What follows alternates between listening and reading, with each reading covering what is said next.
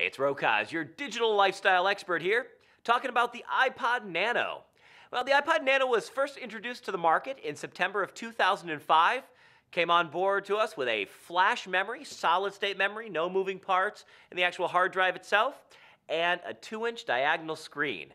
A little tiny, when it first hit the market, you were looking at something this thin, this small, and you could watch a major motion picture on it. Absolutely ridiculous. It was something special. Now they've now released a newer version of it, but the only thing that's really changed with that is A, it's available in more colors, and B, it's got a slightly different body style. It's a lot more contoured and a lot more oblong, if you will.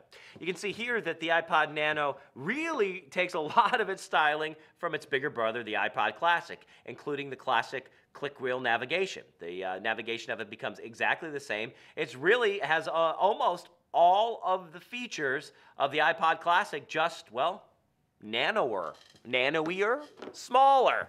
You could lose this thing. Do I have it? Do I not? Whoop. And you can, like I say, watch a major motion picture.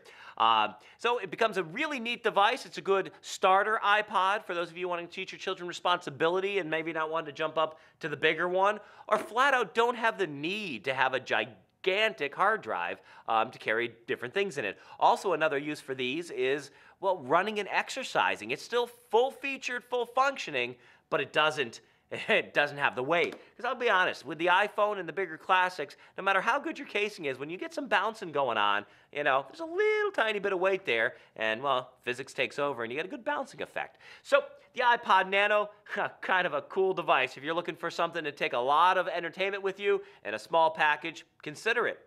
Rokosz, your digital lifestyle expert, saying, stream you later.